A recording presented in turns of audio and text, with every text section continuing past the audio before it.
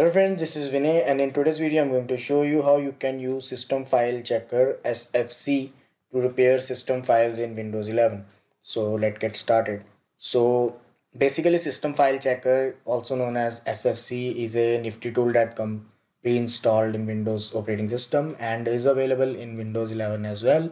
It helps in fixing various issues on your PC caused by corrupt system files.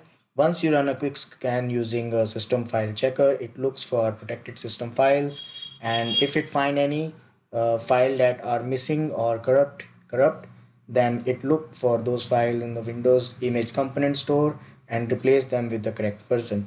As a result, fix any issue, especially if it caused by corrupt or missing files in the system.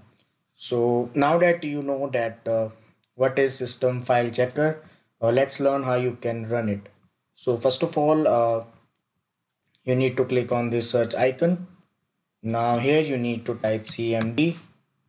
Now here you need to click on run as administrator. When USC dialog box appear, click yes to continue.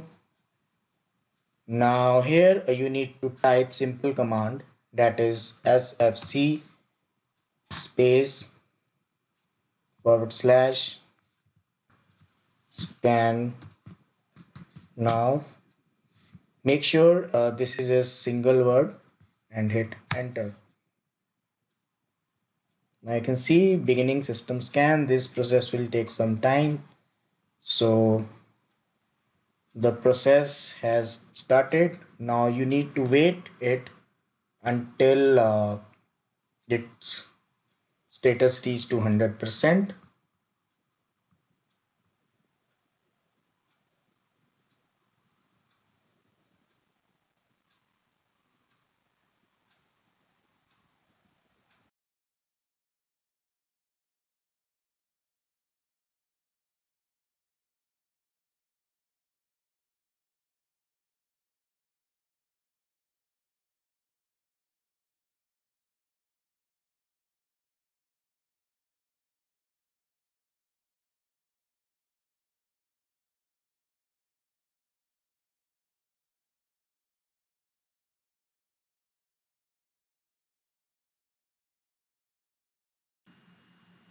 So that's it guys, you can see that the process has been completed successfully, and I'm seeing the message that Windows Resource Protection did not find any integrity violations.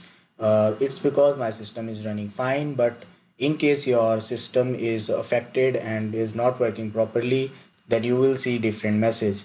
So now you need to close the command prompt, and you need to restart your computer to apply the changes. So this is how you can use a system file checker to repair issues in Windows 11. I hope you find this video useful. Give it a try to this nifty tool, and if you have any queries, please drop in the comments, and don't forget to like and subscribe my YouTube channel for more interesting videos. Thanks for watching.